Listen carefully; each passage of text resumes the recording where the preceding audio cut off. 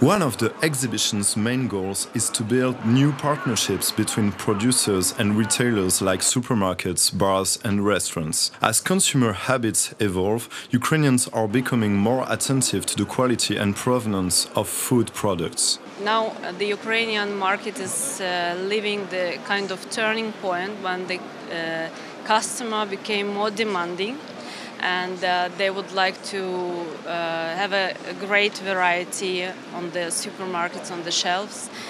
They start to appreciate, healthy food, and trying to buy the products originally from the country of their origin. This Carpathians-based company is a good example of new kind of Ukrainian products. They make jam and juice without using any artificial preservatives and flavors. Moreover, all their products are certified organic on international standards. Another sign of evolution of Ukrainian tastes is the number of stands dedicated to wine. For this 21st edition, Worldfood Ukraine honors the local production, and visitors can be introduced to very interesting and tasty local wine, like this one from Transcarpathia.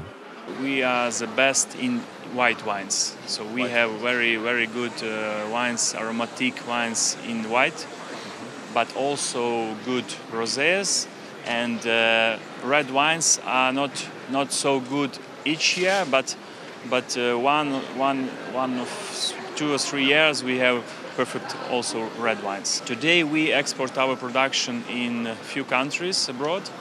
The main market is USA, Canada, Australia, Israel, and a little bit in Europe.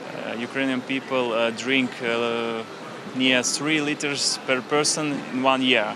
Wow! So this number, for example, in Europe is near 30 liters, 35.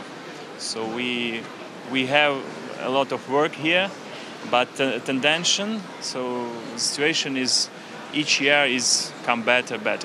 Of course, there's a lot of competition on the wine market, and major foreign producers from France, Italy or Spain are becoming more and more interested in selling their products in Ukraine. Whatever the provenance of the wine, it barely always matches up with cheese, especially Ukrainian types. And for those who enjoy having new experiences, there's also food that you can eat into space.